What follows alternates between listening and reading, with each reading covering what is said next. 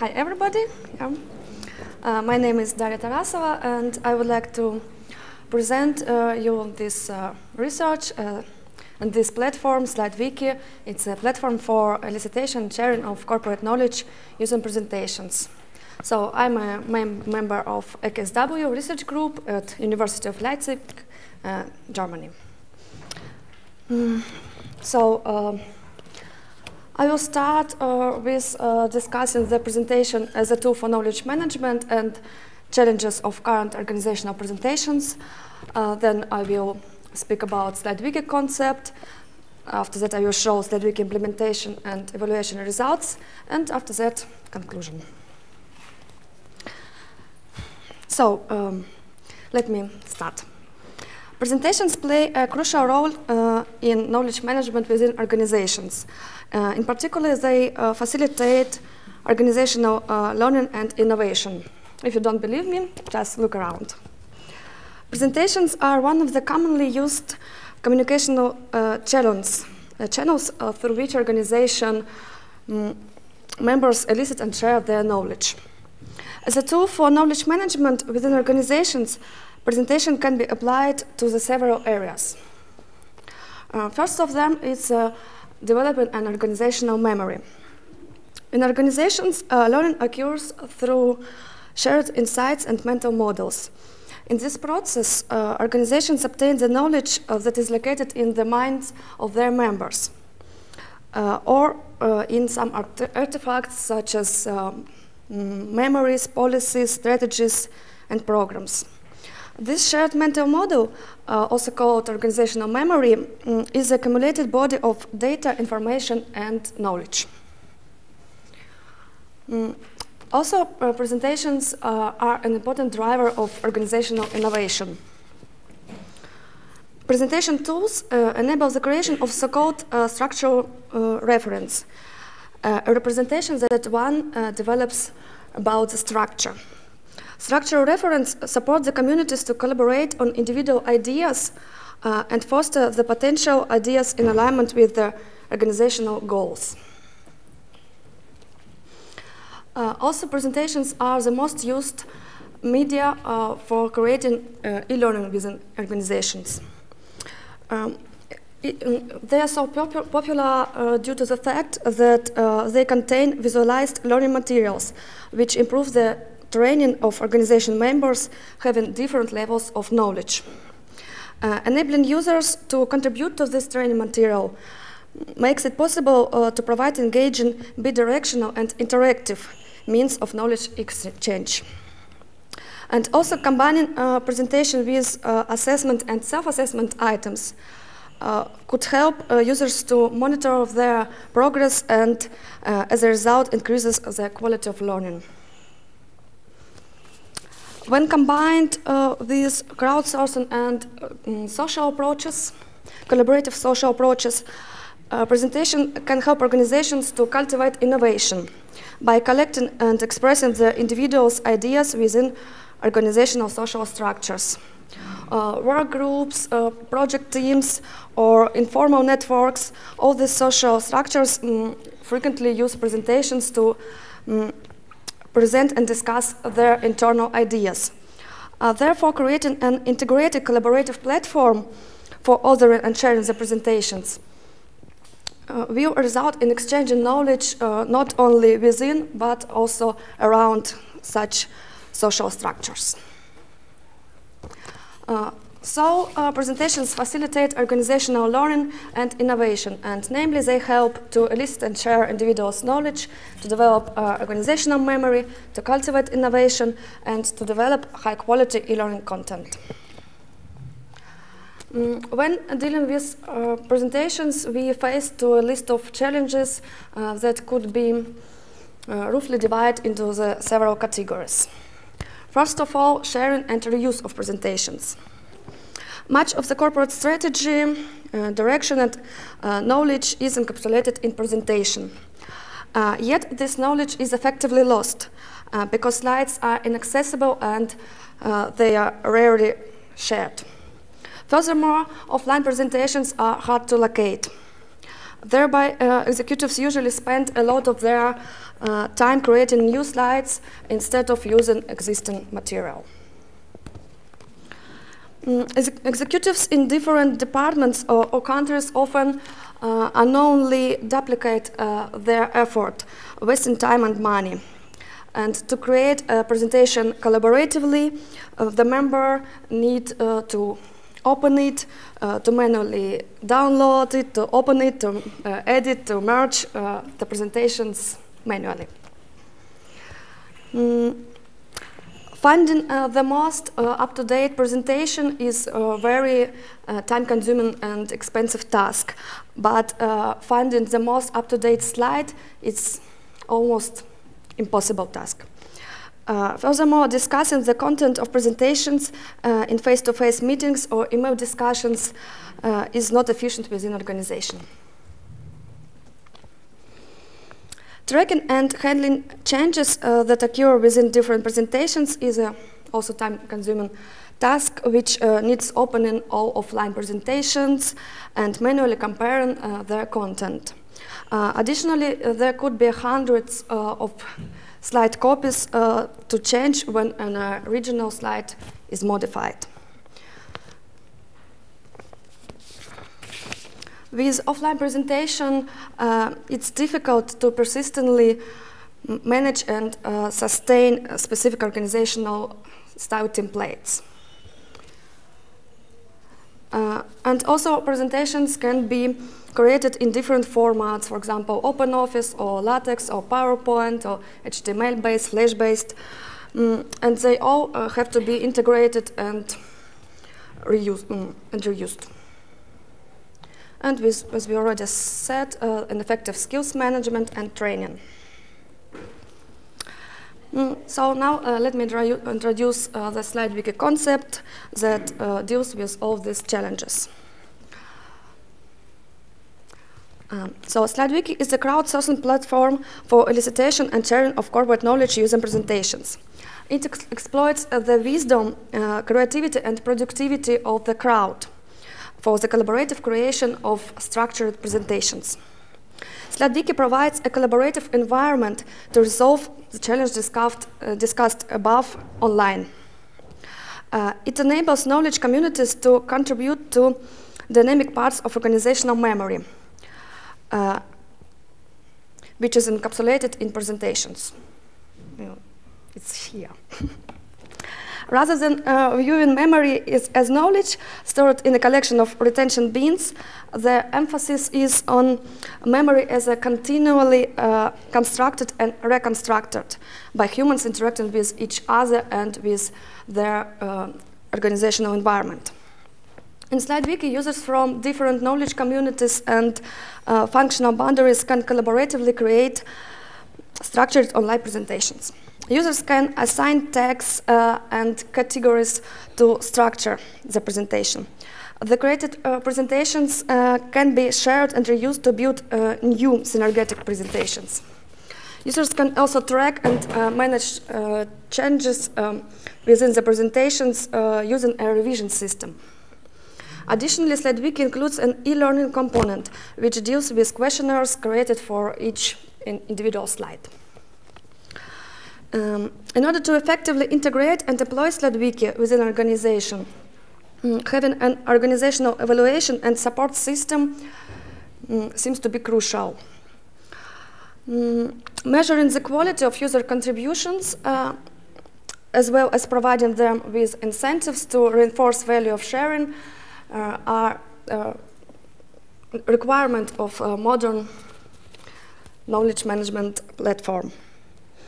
Organizations need to frequently monitor their organizational memory created by presentation in order to link and align the user's contributions with their organizational goals, management, value system, and infrastructure. So, to implement the SlideWiki, we developed data model that it's called actually Wiki Update Model, but it also can be viewed as an example of the design paradigm known as the Matryoshka principle. Similar to the nested DAO, a set of content objects connected by part of relations can be arranged and manipulated in exactly the same manner as an individual non-structured object. So actually here, each the DAO, each Matryoshka is the presentation as we know it from PowerPoint. So it's not structured fragment of presentation. And in SlideWiki, all these DAOs, all these presentations can be combined. They can be put one in another and becoming one structured presentation. And at the same time, they remain to be independent because of the version. So there are two relations in the heart of the model. A part of relation to structure the content, and based on relation to support the creation of a collaboration ecosystem.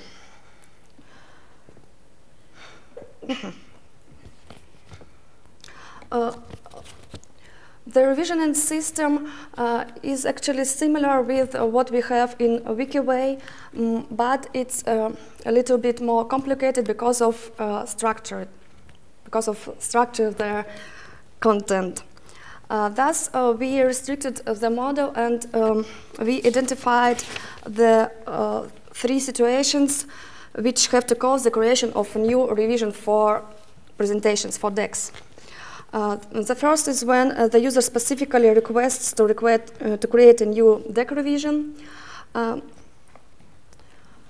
Second is when the content of a deck is modified by a user which is neither the owner of a deck nor a member of the deck editors group. And the last is when the content of a deck is modified by the owner of a deck, but the deck is used somewhere else.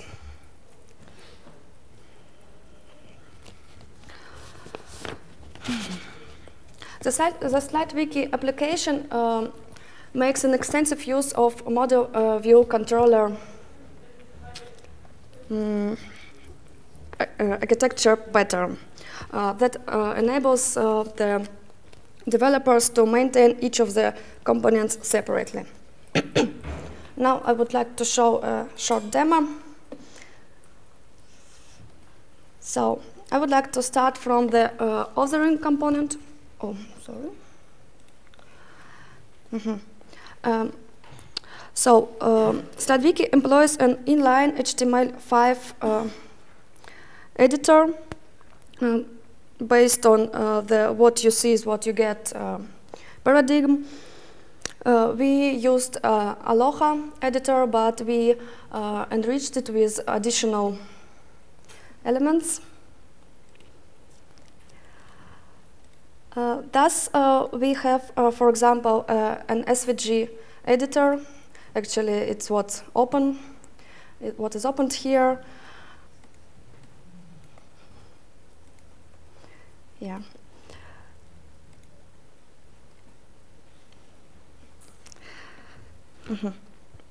The inline editor uses SVG images for drawing shapes on slide canvas.